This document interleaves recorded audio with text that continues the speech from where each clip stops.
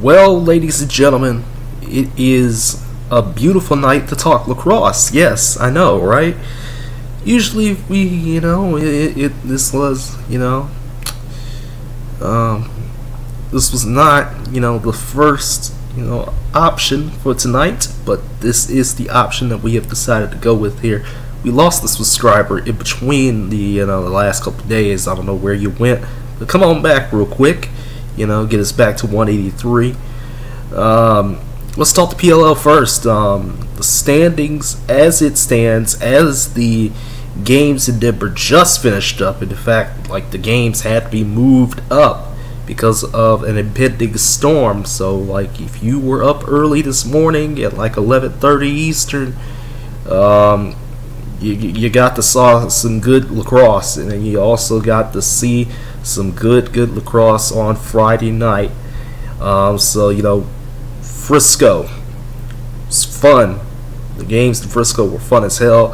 The games in Denver were pretty fun as well. I mean, game of the year type deal out here with the Redwoods Chaos last night. Honestly, it was that good of a game. But as you see, a cluster, has formed. Really, it's really the Whip Snakes, and then this group of teams in the second tier right now, and in the bottom tier, really at this point. So, let's talk about the Whip Snakes first. Whips are, in a weird position where, they, first things first, 5 of the 8 teams have playoff spots locked up. So really, it's about the bottom 3. We'll talk about the bottom 3 in a moment, but the Whip Snakes, they continue to win games very closely. They only have an 8-point score differential right now, which, if they lose these next 2 weeks, because there is the possibility that they lose the next 2 games and their score differential, may not help them in the end. But if they win next week, they get to sit easy. It doesn't matter what anybody else will do. They get to sit easy and take that first round bye in the quarterfinals. Because remember, 7 of the 8 teams, the PLL, make the postseason. Did this next tier, the Atlas, Chrome, Water Dogs, and Archers, really the team that stands out? Here's the Water Dogs. My Water Dogs, who have rebounded, have won 5 straight. They're 5-3. They've clinched a playoff spot, again, thanks to last night's Redwoods Chaos game. And, this team with Hannah, with Sowers, with Schlosser, I mean, this is a team that can make a run. Of course, you got Chrome there as well, Chris Gray, Jeff Teeth. They can make a run. Oh, wait, my mistake. I meant Atlas and Chrome with Wisnauskas, and don't discredit the Archers either. They are still very, very dangerous. They have a 15-point score differential. They're 4-4 right now. So, the next 2 weeks are going to be real intriguing. And then this last tier here, the Redwoods and the Chaos, again, they had a fantastic game last night. And then you got the Cannons here, who are at a -25 score differential, which is absolutely terrible. You don't want that. You do not want to have a -25 score differential. It's pretty painful. The Water Dogs are able to fight off these injuries, and somebody else needs to help the Cannons. It can't be just Lyle Thompson all the time, and you see the ESPN announcers just sucking off Lyle like it's nobody's business. Like sports analysts like to suck off KD and LeBron. It's not good when the only player you talk about for the Cannons is Lyle Thompson, who, don't get me wrong, is one of the best players in the world. But the Cannons, they've tried to get some help, from other guys, but they just can't get everybody cohesive. Everything isn't cohesive. Guys are not defending well. Guys aren't defending the goal well, and it's just not working out. It's just not working out for them. I think this team will miss the playoffs, at this rate when we come back to you next Sunday, or rather 2 Sundays from now, to talk the regular season finale and everything like that. So I mean, this is just insane. The throwback jerseys for for a 3-year-old league, looked pretty good on the screens today. The refs, they've been getting things wrong at times, but they've been getting some things right, and I think that's fine as well. If you have noticed, the schedule's changed a couple times, for the PLL. Again, today, that was through no fault of their own. The games were all going to be on ESPN Plus anyway, and they got moved up for the most part. And until the lightning delay in the Archers Whips game that took like 2 hours to get through, which I fell asleep through. I went to sleep for those 2 hours. The PLL's got it right for the most part. So like the next 2 weeks are going to be real intriguing to see how everything goes, to see who's going to get those last 2 spots. Because remember, Whips, Archers, Atlas, Chrome, and Water Dogs have locked up playoff spots. Really, it's between the Redwoods, the Cannons, the Chaos, but the Cannons are way, way behind, and I don't think this Cannons team is going to go anywhere. But there you have it. That's my thoughts on the PLL as it stands right now. In the NLL, let's talk the National Lacrosse League. As the Players Association in the league, they have a new CBA. The free agency was supposed to start like last week, but now it's going to start on the 15th, so that's going to be real good. You got several coaching changes, like Mike Poland, who ended his career after a long, luxurious career. He's now Georgia's assistant GM. Saskatchewan has hired a couple new coaches.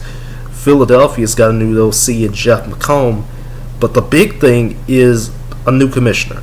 That's what the NLL has been searching for a few months now, as multiple, you had a commissioner who left, and you had an interim commissioner who left to go run the NWSL, and now Brett Frood, who is a former Brown player. He played lacrosse at Brown. He was a guy who's been in NASCAR for a while, with Stuart Haas.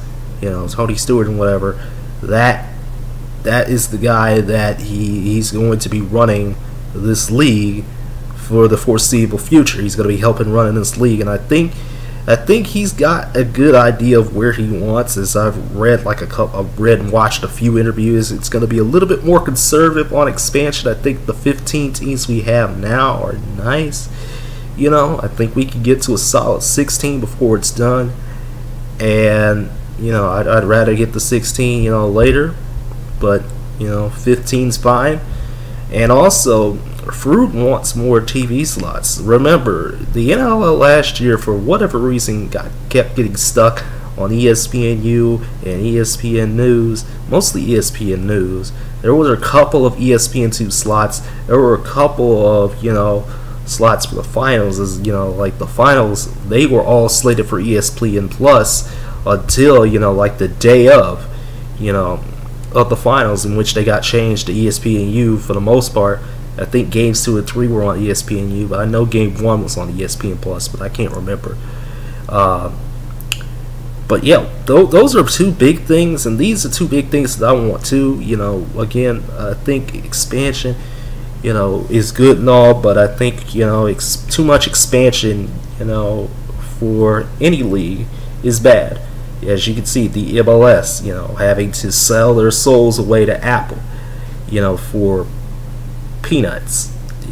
$250 million ain't really nothing in this economy anymore. So yeah, the NLL's in a good spot, because last couple of years they've had some issues with the CBA and stuff like that. The PA, the Players Association and the league, have had their differences to where like the season has started later on at least one occasion, or they didn't get the CBA done until November, and things got messed up. So things are good now. Things are good because it's August. You got 4 months, honestly, till the season begins, and I know the NLL schedule is going to be released, I believe, sometime next month. I hope it's during the time of the PLL championship, which that would be great. But in any case, NLL is a good spot. Athletes Unlimited. I have not watched a single Athletes Unlimited game, but there are definitely some good things coming out of it. Sam Bapuzzo might be a 4-time captain. You got Katie Glenn, Dempsey Arsenal, Britt Reed, Kaylee Waters. They've been previous captains before. Charlotte North has been, damn good to watch. Taylor Moreno, Amanda Johansson, they've kept it up. They've been captains for a couple weeks now as well. And their game, that was scheduled for Thursday night, had to be moved due to like rain and stuff. And then, of course, two of the biggest names in women's lacrosse, over the past decade, Kayla Trayer, Taylor Cummings, they have left the game. They've retired. Athletes Unlimited, I've watched a couple highlights here and there, but for the most part, have not seen a full game, and I do not intend to at this time. The rules are still a little confusing for me. Again, it's like learning like 17 different types of the same game. That's what lacrosse is. It's already hard enough with the men's side of things. You think I want to learn the point system in Athletes Unlimited, but these girls can play, and we know this. These women can ball. Again, I've seen highlights and stuff like that. They can fling that thing. In the meantime, World Lacrosse, the overall governing body of, LACS has the under-21 men's championship beginning in Ireland on August the 10th. 23 countries / teams are going to be competing in Ireland for the chance to win the under-21 championship, with the gold medal game on August the 20th, and that's going to be like real early in the afternoon. I may or may not watch the gold medal game. I'm not going to watch any others, but if the gold medal game is going to be interesting, I'll watch that. That's going to be real intriguing to see. Again, I'm not usually about these tournaments and stuff like that involving different countries. That's more of a when you usually think about tournaments involving countries, you think of soccer, and I just can't do it for lacrosse. There are a lot of guys, and again, they changed it from under 19 to under 21, so there's going to be a lot of guys that are in college right now that we could be seeing on the field in 2023. In fact, I haven't even looked at any rosters for 2023 yet, but I'll look at those another day. Like in December or January. When we get really back into lacrosse and everything like that. So this is going to be real fun. You got a lot of teams, vying for that U21 men's title in Ireland. And in the Professional Box Lacrosse Association, the new box league that is not competing with the NLL, I don't know where people have been getting that from. I think they're trying to supplement the NLL. But the PBLA, they are having a name the team contest, so August 15th, that's when the names will be announced. Some of these names are goofy as hell. Some of these names are kind of trying to copy PLL. And some of these names, with the whole lacrosse club thing. And some of these names are just kind of, why? What was the purpose of designing this name if that's the name you came up with? A couple things I did find out, I kind of figured that something was weird about the whole Manchester Springfield thing, but it's been confirmed that they're going to share an arena. So, the team that's supposed to be in Manchester, New Hampshire, and Springfield, Massachusetts, they're going to share an arena. I don't know how that's going to work. There was also the interview with the commissioner, whose name I forgot off the top of my head. 14 game schedule, single elimination playoffs, streaming, coming soon, he said. In an interview with Inside Lacrosse, or was it Lax All Stars? I can't remember which outlet did that interview, but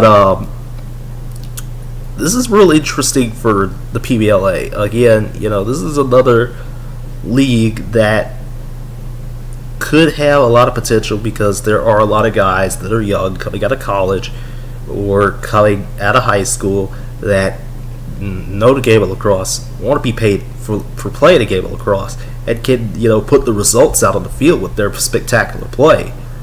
And I think the PBLA is definitely something different, and I think it can be done. I mean, I don't know if it's gonna try again. I don't know if it's gonna try and compete with the NLL or anything, because their season starts in December as well. But I think this league in order to be successful with the smaller arenas and everything, they're gonna have to pack the houses. They're gonna have to pack the houses. They're gonna have to, do everything. They're gonna have to market a little bit better, because I mean, when you look at the site, it's kind of iffy right now. It's kind of meh looking, and like the only real attraction at the moment is the weird team names. That's really the only reason why anybody's engaging with it. I've followed them on Twitter, I think, and I'm just unsure right now as to what I feel about this league. Unlike, Athletes Unlimited, where I don't think I'll be watching anytime soon until, we get actual teams instead of, I've always been about teams. I'm not about, team first name, last name. I'm not about the players, like that. Like, don't get me wrong, I love the players. I'm just not about that. The weird point system and everything. So, the PBLA, I don't know how their rules are going to work or anything like that either. It's going to be interesting. We'll see what they do. We'll see what they do when we talk about them again. So, by the time, next Sunday, it'll be like, not next Sunday, 2 Sundays from now, around like 7:30, 8 o'clock, we'll have everything set. Athletes Unlimited will have ended their season. The PLL will have ended their regular season. NLL might have some more news. The PBLA is going to have something, and we'll see who in the world is going to win the under 21 men's championships, which, again, I don't know if I want to see or not. I'm debating. It depends on how my schedule, works out that Saturday, because if it does work out for that Saturday, I'm going in. I'm doing it. I'm watching it. If it doesn't, I ain't watching it, and I'll just wait till the PLL. But I'm intrigued. I don't know if I'm going to watch it or not, and it's going to be real. It's going to be a real interesting next 2 weeks. I'll say that much. So you got lacrosse every day from August 10th to August 21st. So let's get it. Let's get it. Get your ESPN pluses. Get your Lax sports networks out. Get your tablets out, and your phones, your computers, whatever you need to digest 12 straight days of lacrosse. And until then, until next Saturday night, when we wrap up this week in indoor football season number 2, my name is Big Boy Sports. I'm signing out, and I'll see you all next weekend. Unless the NBA releases their schedule this week. I just want to get that out the way too. If there is the NBA schedule release, we'll be talking about that this week. So, really, until probably Saturday, see you soon, everybody.